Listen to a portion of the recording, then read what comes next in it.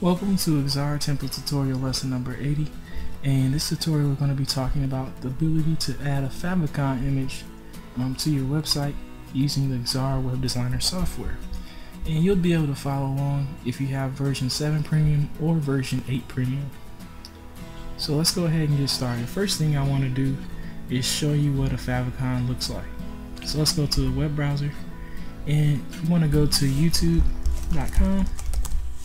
And when you go to youtube.com, you'll see their logo here, and then you'll see their favicon, and you'll notice that they look different because the favicon is just an image to represent your website.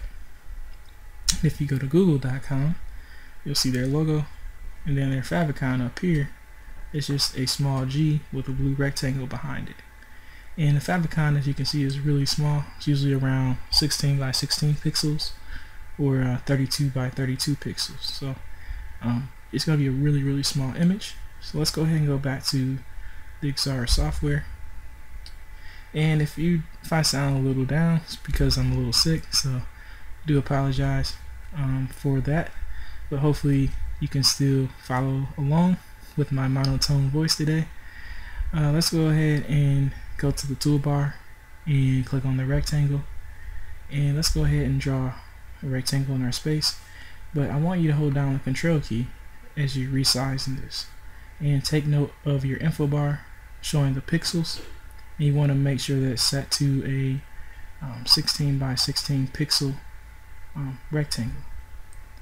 And once you do that, you can go ahead and deselect that rectangle, and this is the size that our favicon will be when we put it on the internet.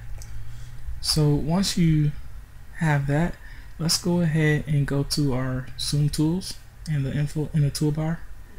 I'm sorry, that's the toolbar, not info bar.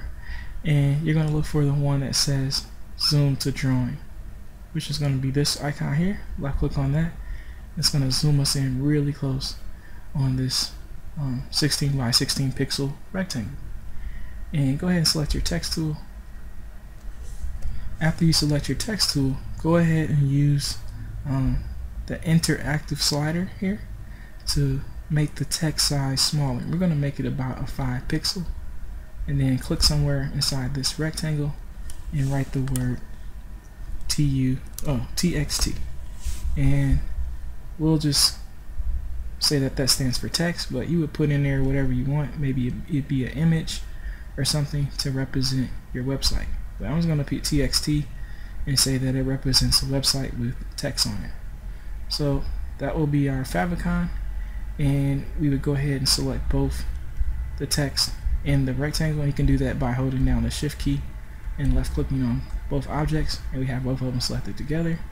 Hit Control G to group them, and then go to your name tag icon in your info bar and go ahead and write the word favicon inside the apply name box, and then hit add.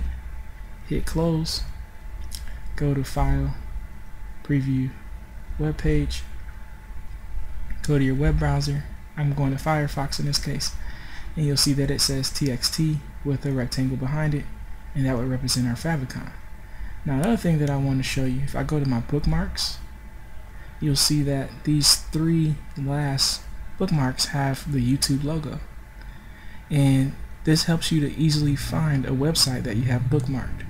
So depending on what website you want to go to, you can simply look at the favicons to quickly know and find the site that you're looking for. So it's useful from a user standpoint, where it's easier for you to find something in your bookmarks, and also when you have a bunch of tabs open like I do right now, I have a total of 3. Actually, imagine if this was 8 tabs. You would be able to quickly see by the favicon what each of these windows holds in terms of what website it's viewing at that current moment in time. So it has really 2 useful standpoints, would be the tabs, seeing the favicon, and also and the bookmarks. When you go to the bookmarks, being able to quickly see the website that you have bookmarked. So that's favicons. I hope that this tutorial was helpful.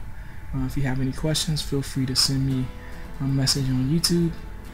Don't forget to embed, subscribe, and share or favorite our video. And I hope that you stay tuned for future videos. And I'm sorry if you heard any background noise. during this recording. Unfortunately, I don't have a soundproof studio, so if someone is walking past the room, you will hear background noise. So again, I apologize for that, and hopefully you were able to concentrate throughout this tutorial. Again, I hope that you stay tuned and have a great day.